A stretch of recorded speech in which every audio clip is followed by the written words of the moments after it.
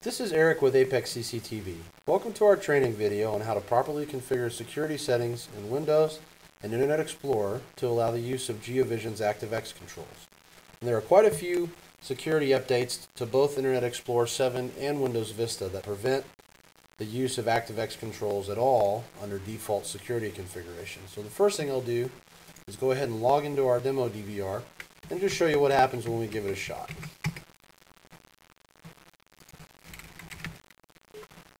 The first thing that happens is Internet Explorer's security bar pops up and warns us that an ActiveX control is trying to be installed. And you may be familiar with this. If you click this bar and go ahead and try to install the ActiveX control, it'll reload the web page. And we should see, we get a permissions window here to allow us to install the ActiveX control. And this is misleading and actually won't work, but I'll give it a shot just to show you what happens. If we click install, we're going to get a progress bar that pops up and shows us that the act is loading and installing, and then we get a security warning stating that the file it's opening has a publisher that can't be verified. If we try to run it anyway, it will give all appearances of having an installer, and then as soon as we click OK, it's going to fail. It'll say access is denied, and that's because Windows user account control is forcing us to run Internet Explorer with the credentials of a standard user instead of an administrator, even though I'm logged in as an administrator. So we'll go ahead and get through this, board it, quit the setup, and I'll get Internet Explorer shut down here and show you guys how to do this correctly. As it turns out, there are actually 4 different locations that we need to make security setting changes, or that we could potentially make security setting changes. The first one, as I said, is user account control. We can find that under Start button, and then Control Panel, and then User Accounts. And if we click this, and when the user account window loads up, there's a link in the middle that says Turn User Account Control On or Off. I'll click this just to show you where the button is, or where the setting is rather, and what it looks like. If we uncheck this checkbox and restart Windows, then programs will run under whatever credentials we load the computer or load into Windows as. In this case, since that's not really a security best practice, I'm going to recommend that you leave this check undone, leave it checked. It does simplify a few things to uncheck it, but there's ways around this, which I'll show you in a minute. So for now, I'm going to cancel out of this dialog. And I'm going to show you one other thing under Start, Control Panel, Programs and Features. In the Programs and Features window, there's a link on the left side that says Turn Windows Features On or Off. Now, if you're in a Windows domain, you'll need to click this link and open up the Windows Features dialog. And the first entry in this dialog box is called ActiveX Installer Service. By installing this, what you do is allow the domain administrator to select ActiveX controls that are pre-approved for installation by any user. So I'm on a Windows domain, I have to have this checked. If you're not on a Windows domain, if you're just logged into a work group, you can forget all about this setting, but for those of you who needed it, I thought I'd give you a quick preview of where to find it. So let me cancel out of these 2 dialogues, and let's get back into Internet Explorer. So the next thing we need to do is go ahead and load up Internet Explorer again, but this time when we do so, we're going to right-click on the icon and select this option that says Run as Administrator. And this is just a workaround that Microsoft included in this version of Windows to allow you to run programs with administrative privileges even though you leave user account control running. So by doing this, I'm going to start Internet Explorer with the permissions that I need to get these ActiveX controls running. So we'll click Run as Administrator, and I'm going to go back up here to the top of the window and we'll load up the DVR again. I'm just going to leave it on the login page for now.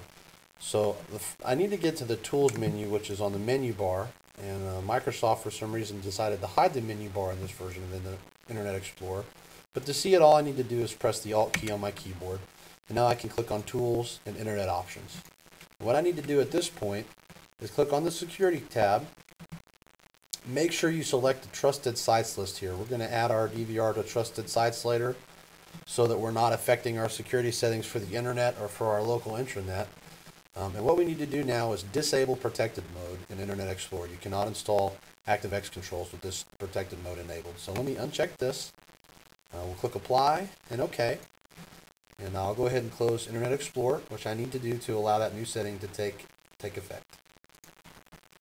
The next adjustment I need to make is to add my DVR to the Trusted Sites zone. So I'm going to go ahead and run Internet Explorer as an administrator again. I'll open my menu bar and click on Tools and Internet Options. And under the Security tab on Trusted Sites, I'll click the Sites button. And there is a checkbox here that's checked by default. This box right here that says Require Server Verification for all sites in this zone. This must be unchecked in order to add a GeoVision DVR to your trusted sites, because by default GeoVision DVRs do not run on a SSL connection. So we're going to add https:// and then whatever the IP address of your DVR is. And this can also be a fully qualified domain name if you have DNS set up for your DVR. So I'm going to add this website and click Close. And now when I browse to the address for my DVR, I'll be operating under the Trusted Site security settings. The next thing I need to do is come down to the Custom Level button and make some adjustments under this section titled ActiveX Controls and Plugins. If you'll notice, many of these settings are disabled by default. And there's 3 levels of security for any given setting. Disable means that you just can't perform that operation.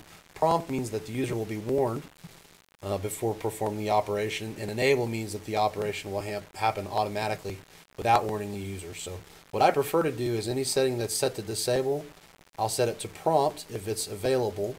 And if there is no prompt option available, I'll just set it to enable. So we're going to go all the way down this ActiveX controls list and just very quickly either set all these settings to prompt or enable.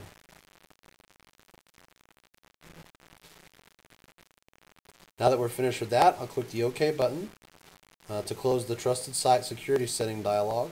Then click Apply to apply the settings, and OK to keep the changes.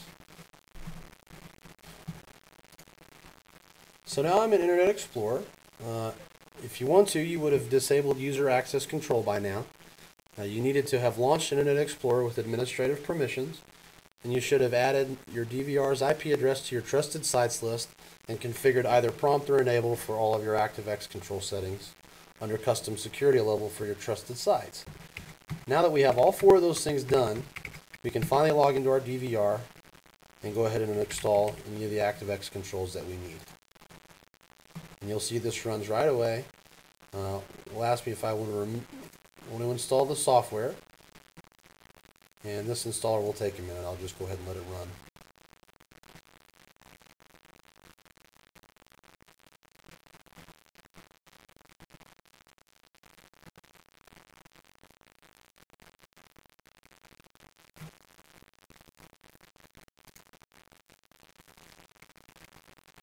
So now user access control has been disabled by Internet Explorer, and the installation for the ActiveX control will go ahead and run and finish.